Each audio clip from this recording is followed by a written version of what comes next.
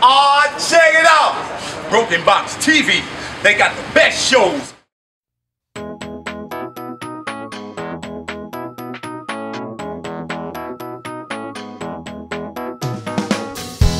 This is Rich with another episode of BrokenBox Media. We're here having a great time at the Olympia Theater Guzman Center for a downtown concert series in Miami. We're here with Jacob Jeffries of the one and only Jacob Jeffries Band. Jacob, sir? Yes, Rich! Thank you for having us. Oh man, cool. Thank you for being here. We appreciate the invitation. So can you talk a little bit about first where you're from, how you got started with music, when you started playing piano, and how that all came about? Kind of a boring story. I'm from Fort Lauderdale, born and raised in Florida, South Florida. Started doing music when I was a baby, man. I was playing piano when I was like 2 years old. My mom actually told me a funny story. When I was like 1.5, I like brought this little wooden keyboard into the kitchen behind her. She was washing dishes. I started playing Imagine from because I heard it. And I guess she noticed then that I was a musician. Like I could hear things and mimic them. Play by ear? By ear. No, but she was impressed, I guess, enough that her 1.5-year-old kid knew that. And she kind of made music my thing. She would put music on all the time when I was little, and I've just been playing music my whole life.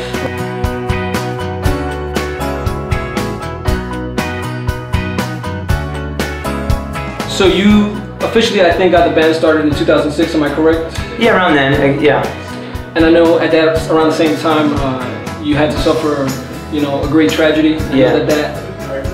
Your last name, or your pen name, yeah, is a dedication to that tragedy. Can you talk a little bit about that? Yeah. So, 2006, I graduated high school, and I had met up with these amazing producers from originally, I guess, I don't know where they are from originally, but they're based in Miami. Okay. Amazing producers, Grammy Award winners. I luckily found them through a friend's dad, and it was like this weird thing. But everything was going great, and I was doing a solo career, if you will, under my birth name, and which I'm not even gonna say because it's really weird and it's hard to say, but it was hard for a lot of Miamians to pronounce. And I was going with that, and then my dad freaking passed away out of nowhere, and we were all super devastated. It was shocking, very difficult, and it was on our family's brains like all the time. Like, what are you thinking about right now? Well, my dad, I just lost him, you know. So we were getting ready to put out the first EP, and my producer said, "Sir, you're gonna go with your name?" I'm like, you know what? No, I'm gonna take my dad's first name. It's easy to say Jeffrey. His first name's Jeffrey. Jacob Jeffries.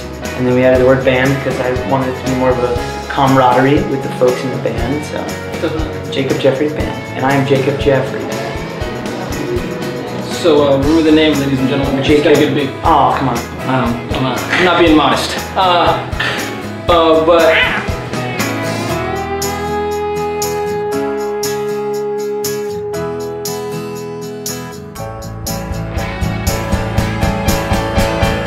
we were talking a little bit earlier about your writing style and, you know, the kind of influences you have. And then we talked about the Beatles and we talked about Stevie Wonder.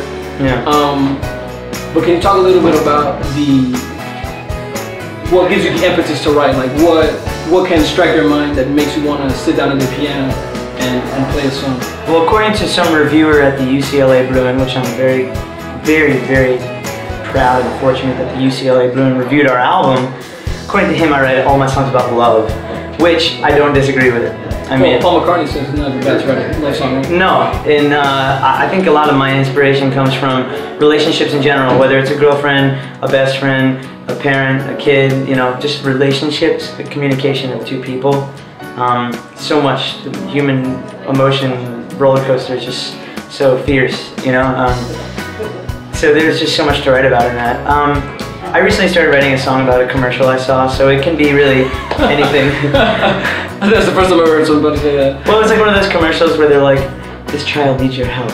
You can adopt this child for $1 a day if you call this number." And it sparked so many thoughts in my head about the world and mostly the way that we live in America and how people live outside and inside even too. Yeah. We have so many domestic, you know, situations with impoverished people. And so I started writing a tune about that. So it's anything, you know?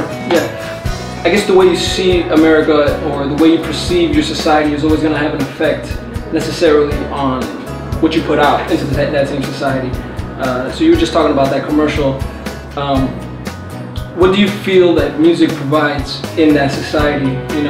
Because art is a reflection of reality, or reality can be a reflection of art. But do you see music in that way, or do you just do it for love? It's everything, man. Music is everything. It can remedy the common cold, if you will. Do you try to do that with your music? I do, man. Because here's the deal. I grew up listening to just so much music, and music is such a it's an instigator of emotion, and like it can fire up this time and this place, and you remember, and it triggers so much in your head. And so because I was affected that way through, I remember every summer morning when I'd go to summer camp, I'd listen to the Coldplay album over and over, their first album, Parachute, over and over and over. I was in a car, my parents were driving me to summer camp. That album will always remind me of that day, of that week, of that month, you know what I mean, in my life. And so because I was affected that way, I want to affect people that same way. I was like, that's what I want to do with my life. Like, I want to affect my society the way that I was affected. Like create the soundtrack for somebody else. For something, for a situation. And when I hear people tell me that I did my job that way, man, I'm a pleased and happy individual. You know what I mean? Great.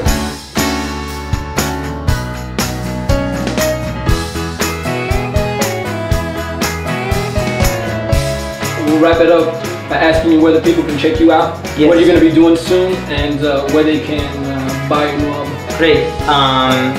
New album is called Tell Me Secrets. It is now out on iTunes, and you should pick up a copy because it is great and it rocks pretty hard.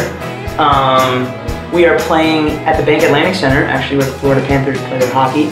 And Randy Mueller does his thing. Okay. We're playing with Sister Hazel on July 4th, so come on out there, and yeah, follow us on Twitter at Jacob Jeffries.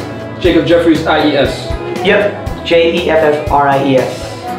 So you heard it here first, not to copyright infringe on anybody, but you hear it. No, just kidding. But thank you again, Jacob. It was a pleasure, and we look forward to seeing you on stage. Do you want to go by Rick or Richard for the rest of my life? My life is Rich. That's Rick. So you're Rich. Rick, Eric, and Lucas.